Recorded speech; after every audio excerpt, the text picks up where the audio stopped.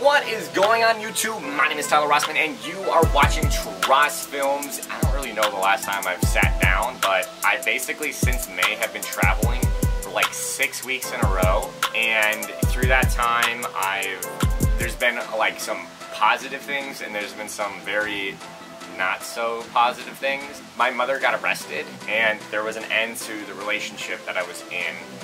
And those two things kind of really took me back a lot. And so there was a period of time first where it was really difficult for me to do much of anything. I felt like I was in quicksand, basically, trying to figure out what I was doing day to day. It was really tricky and challenging for me. And it was very hard for me to emotionally and like mentally like make myself feel like I'm more stable. In amidst those two kind of big things, there's been a significant amount of opportunities for me filming, and those are kind of more of the positive things that have really taken a significant change to like what's going on now, and it's pretty insane to me. For those that might not know, I'm a full-time performance coach, and me shooting is actually the thing that I do on the side. So I have since like May and June basically been starting to film significantly more.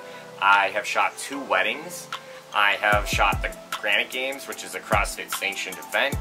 I have also shot a 5K like CrossFit style thing called the Mountain Meltdown.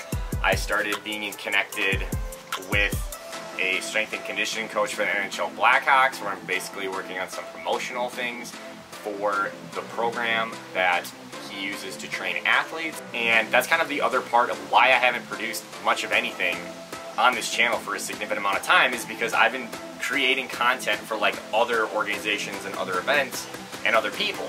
And that's like amazing to me because I've been getting so much more experience, and it's been really kind of improving my craft. I've been connecting with a lot more people in the media community, also in the CrossFit media community specifically. It was the first time I've ever actually worked on a team of videographers, which was really a great experience for me.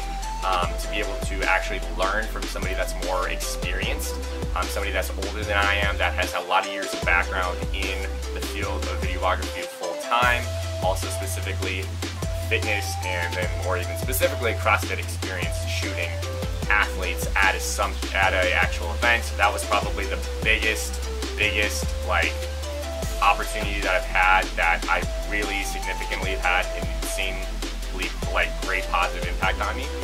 And that's kind of just led to a lot of these other things kind of happening. It's kind of weird how they all happen kind of at the exact same time.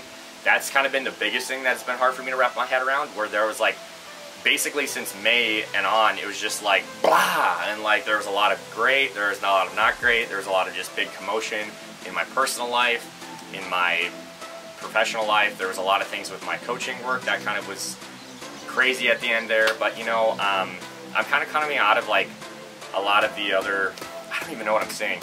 Basically, in short, like where I am now, it's nearing the end of July, and there's a lot more that's going to be coming in the works.